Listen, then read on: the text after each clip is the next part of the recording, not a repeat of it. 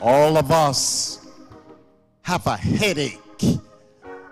As we look at the general theme this body has set for itself, building communities.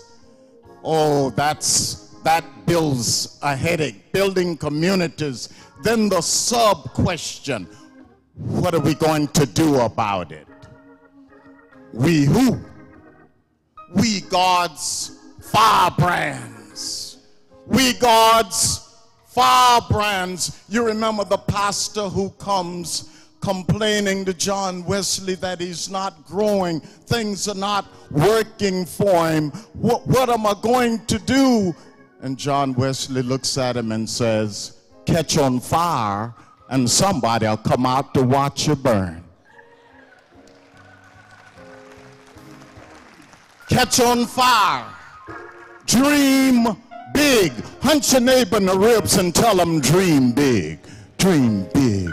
Dream big. Dream big. And of course, the best way to make your dreams come true is to wake up.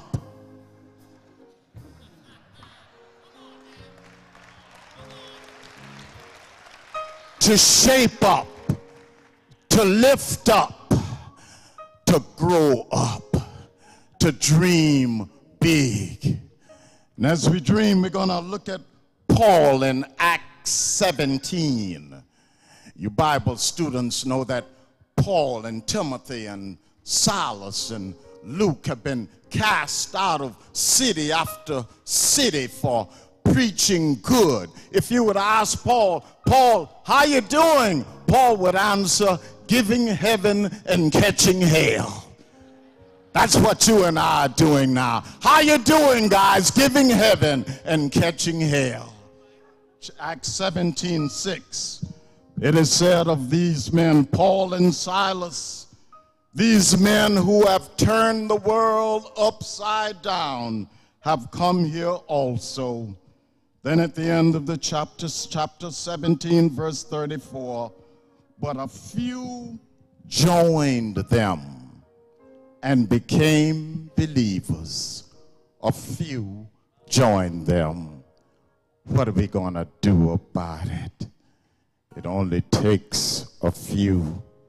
That's going to be our subject for a little while. We who, it only takes a few. We who, it only takes a few. You veterans have observed that it only takes a few to disturb the church. That's the first thing we're going to look at. It only takes a few to disturb the church. We church folks are always fighting. Say amen. We'll fight about anything. And then when there's nothing to fight about, we'll fight about that. We religious people just love to fight. In the last 4,000 years of history, less than 300 years of peace. We just love to use that energy God has given us to combat one another. Lord, have mercy.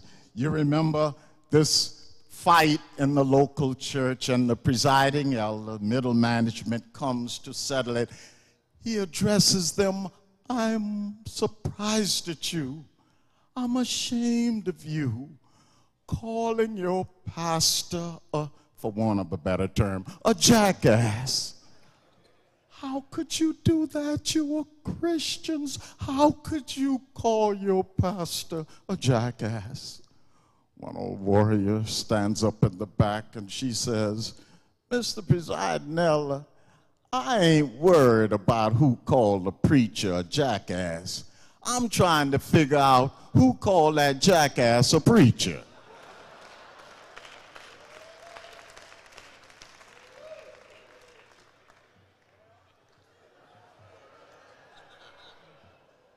For every meeting, there are at least 2 meetings.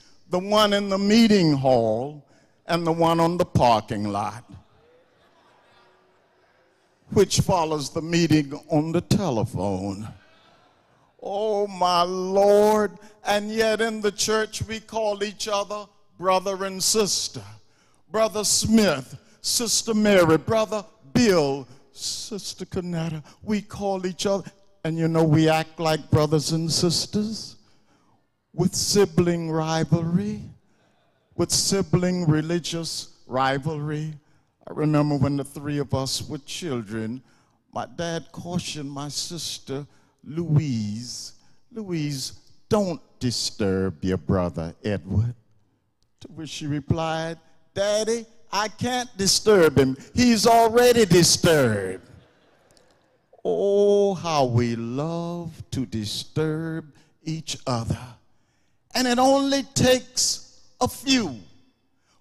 When we are after nonsense, when it's showtime, when it's show-off time, it only takes a few. But when it's show enough time, when it's time to answer the question, what are we going to do about it? We act as if it takes Bulldog Drummond, Hallelujah Sally, Spider-Man, Scooby-Doo, and the heavenly host of angels, that it takes all of us to get it done. It only takes a few. What if we use that energy to work with each other rather than to work against each other? What if we use that creative energy to create something out of nothing? What if we use that energy to take a negative and to turn it into a positive? What if we use that energy we use in fisticuffs to use in friendliness and embracing each other?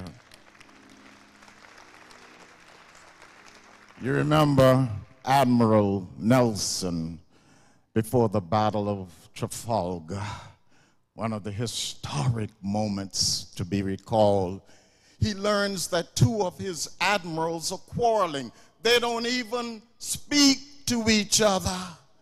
He said, oh, no. So he sends for them, and when he calls them, he takes one's hand and the other's hand, put them in each other, and then turning, he says, yonder are the enemy. Yonder are the enemy. Well, you and I are not mustered by General Nelson, but by general necessity. You and I are now forced to join together whether we want to love each other or not. We're going to have to find a way to love each other. And if we don't want to love each other, we're going to have to ask, in the words of that song, what's love got to do with it? We're going to have to learn to like each other if we don't love each other. And if we just muster together the care packages, we'd have a community of care. If we would all come together just in some type of consensus that under the skin all people are kin, red and yellow, black or white, all are precious in God's sight. If we would just come together. America is 75% white. California is 50% white. 7 years ago, it was 57% white. In 2020, California and America will be 30% blacks and browns. In the year 2050, America will be 50% blacks and browns. We're going to have to figure out a formula, children of God, to walk together. We're going to have to do like that husband and wife did when they're feuding. We may not be having much going on in the bedroom, but we sure better get something going in the kitchen or we're going to die of starvation. Yonder are the enemy. 30 million Americans go to bed hungry every night. 3 million Americans on substance abuse. 12 to 18 million Americans on alcohol. 3 million Americans homeless. You saw a bit of the sights there. Half of these, 500,000 of these being women and children. How can the most powerful nation on the planet, the richest nation on the planet, have women and children sleeping on the streets? How can we take people who have mental illness and let them sleep in cardboard houses? Yonder are the enemy. take the 1,000 corporations, top corporations in America, in the level of vice president and above, 97% of these executives are white males. And in the remaining 3%, 50% of those are white females put there by affirmative action. Yonder are the enemy. A white young adult male, a black young adult male, go to the same college, get the same degree, and go out into society. The black man has less than a 50% chance of earning $60,000 a year. What are we going to do about it? We who? It only takes a few. Only takes a few to disturb the church. Secondly, it only takes a few to disturb the peace. I don't know if you agree, but most of us need our peace disturbed. Jesus says, I have not come to bring peace, but what? A sword. This is a sword that will prick the conscience. This is a sword that will prick the consciousness. This is not a sword that will draw blood, but a sword that will draw us out of us. This is a sword that will draw us out of consensus. It only took a few to stand before the most powerful man on the planet and say, sir, we don't agree with you that war should be the first election. We think we should go through the United Nations organization and we should climb every mountain, ford every stream to find a way to solve these problems. We can go into Iraq. We've got to remove these biochemical problems. We've got to move the nuclear possibilities, but we've got to use war as a last resort. It only takes a few to disturb the peace. But everything depends on whether you want prophecy or not. Everything depends on whether you want to be prophetic or pathetic. Some of us in the religious kingdom are pathetic, just maintaining the course, just maintaining the course. Remember this taxi driver who goes to heaven and this preacher who goes to heaven, and St. Peter meets them at the gate, brings in the taxi driver, gives him a silken garment, and gives him a golden staff.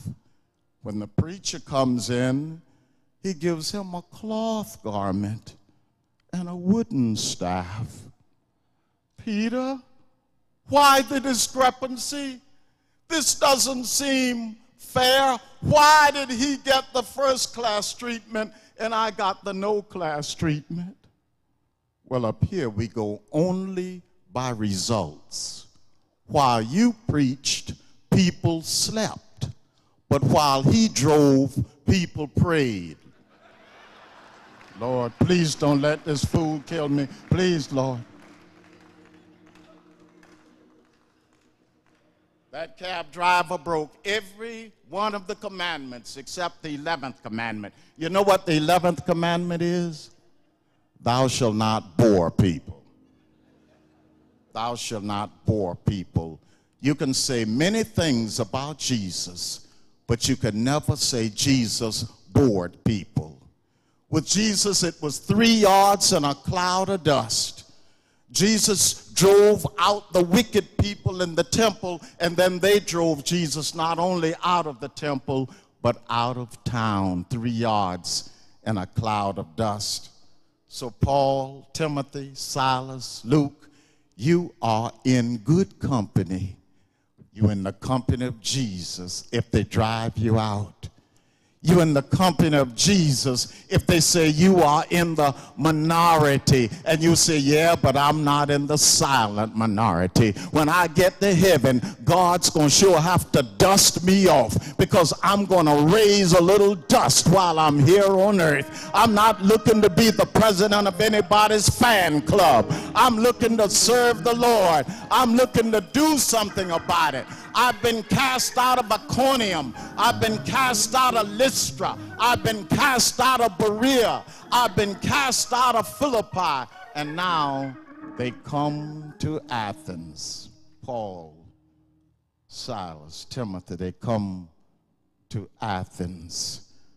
A few believe, says the scripture. We can always have that few believe. A few disbelieve. We can always have that few that disbelieve, but the vast majority doubted. That's that negative situation God gives you and me. That vast majority that doubt, and that negative minority that are determined to have their way. That's that negative situation. But look what God does to God's care packages. Look how God can feed those who catch on fire. God takes a negative, the crossbeam of the cross, and a vertical intrusion from above. God turns it into a positive. God takes a negative and makes it a positive. We are facing a negative today. You look at these handsome lads of God. American black males, adult black males, are 3% of the American population, and yet 50% of the prison population. But don't stop there. 80% of them going there are going because of substance abuse crimes, not violent crimes. And don't stop there. The Federal Judicial Council out of Washington, D.C., the Sentencing Project out of Washington, D.C., tell us that for a white man using powder cocaine to get the same sentence as a black man using crack cocaine, and the two are essentially the same. If anyone is weaker, it's crack cocaine watered down with hot water and baking soda. But the white man must use 100 times as much powder cocaine as the black man uses crack cocaine to get the same sentence. Ain't that something? And blacks get a 49% higher sentencing for the same crimes as white. What are we going to do about it? It only takes a few.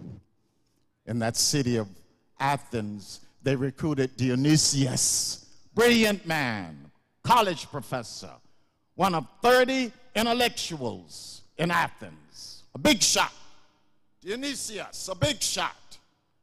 The other person they recruited was Damaris. She was a street woman. You could tell she was a street woman because she was in the marketplace, and women were not allowed in the marketplace. The word means heifer. Damaris means heifer. So here you got a big shot and a little shot, like some of us here tonight. Most of us standing before the grace of God would just say, I'm not much to look at, I ain't much to see, but I got a God who's crazy about me. He's funny that way. Because you know what a big shot is? A big shot ain't nothing but a little shot that keeps on shooting.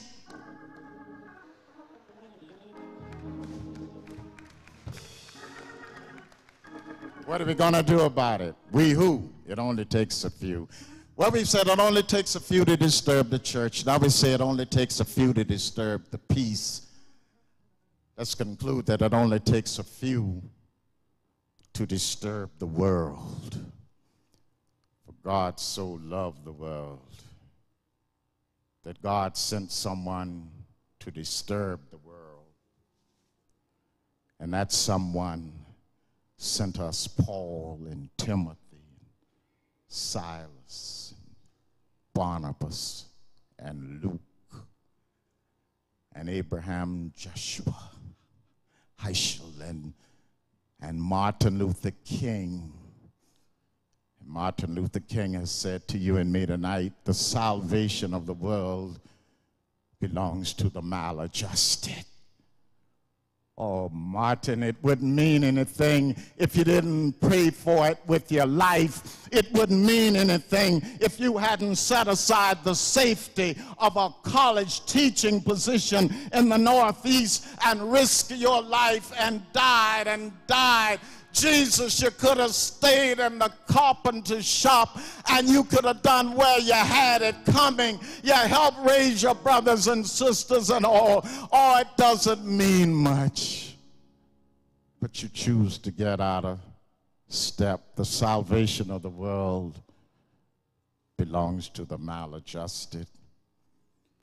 You remember the soldiers marching down the street, and this proud mother, this country woman, oh, look, here come the soldier boys. And look, there's my son. And look, he's the only one in step.